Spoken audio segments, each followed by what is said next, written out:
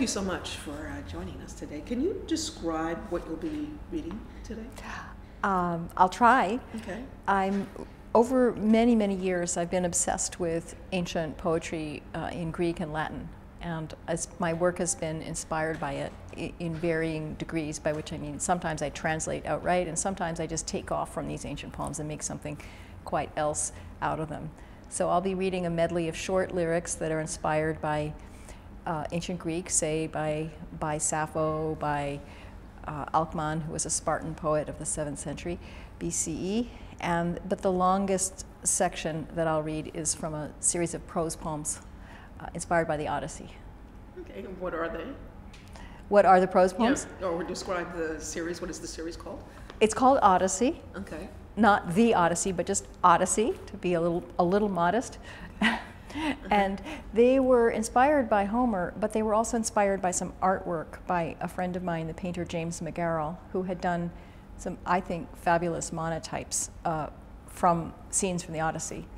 And even though I had read the Odyssey partly in Greek, in English, many, many times in my life, I've lived in this poem for many years, when I reread the poem, in a sense, through Jim's art, I saw quite a different poem, an angrier poem. I think partly because it was just after 9/11 and our country had gone to war, and I was terrifically upset by this, and I was thinking, I read the Odyssey as more of a post-war trauma poem than I had before, and an angrier poem.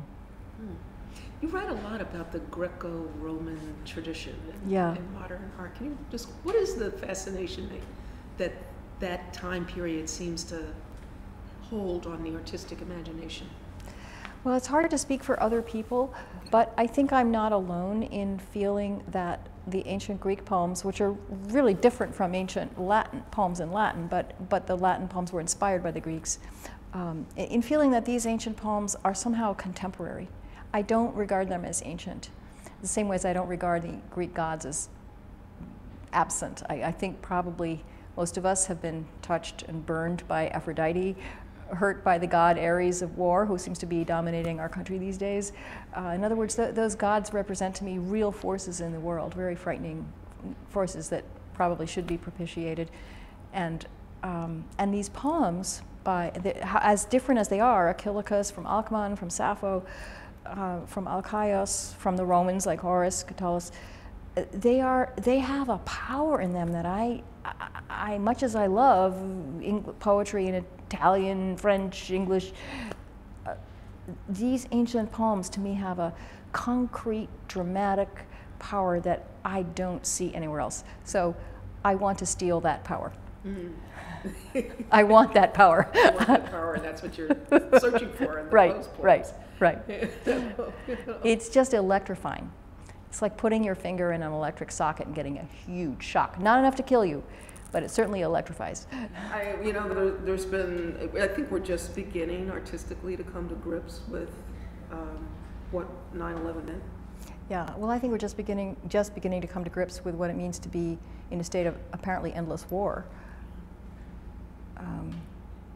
And a lot of my poems obliquely try to face that, and partly I found Homer and then Virgil really helpful for writing about war, because I didn't want to sound like an op-ed article in the New York Times, so I try to take a circuitous route around. Right.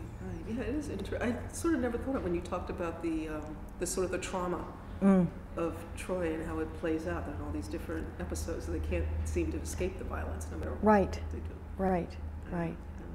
Sort of Right. I mean, if the Iliad is the poem of the war, the Odyssey is the post-war poem.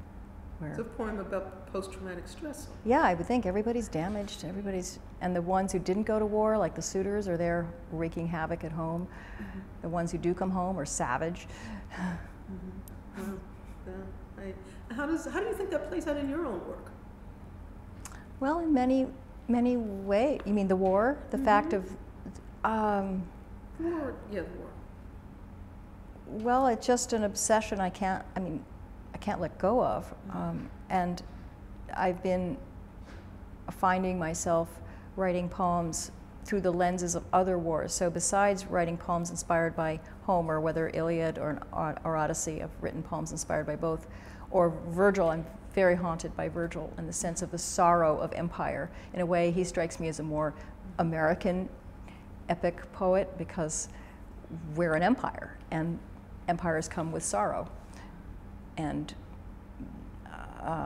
Virgil knew that, and I think the Aeneid is much as it glorifies Augustus and the nascent Roman Empire, it also reckons up a terrible cost. That's why I just love Virgil. But I've also written poems under the lens of World War I and World War II. Anything except the present. Right. That's not actually quite true. There are a couple of poems that sneak around the present. Yesterday there was a staged reading of Homer, and one of the things that came up, well, there was a musician actually who was layering sounds, like a collage, a sound collage. I was just watching the images that inspired you, and thinking about the layering of the artistic imagination.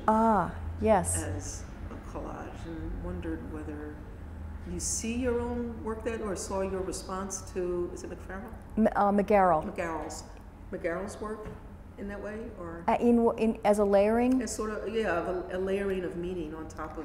Yes, very much. Particularly since I know the Odyssey pretty well as a poem, but since the other layer added was Jim McGarrell's monotypes.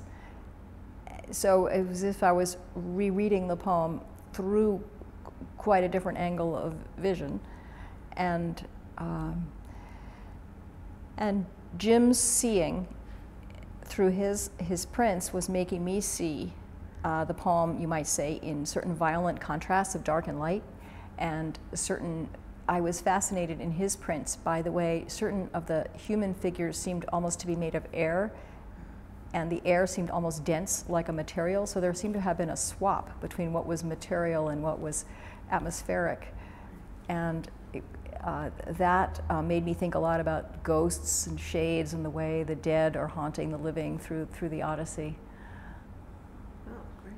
Okay, well, we look forward to hearing you. Well, thank you so much. I'm really excited to be honoring Bearden too. It's a very exciting mission. Was he a painter who inspired you as a young painter yourself? Yeah, I looked at him. I was excited by the simplification of shapes in his work, and the bright colors and the daring with the color compositions. So it was as if I love Matisse, and when I was a young painter, I wanted to be Matisse, but I saw in Bearden somebody who I thought also was looking hard at Matisse and figuring out how to make stories in shapes out of simplified shapes and brilliant color.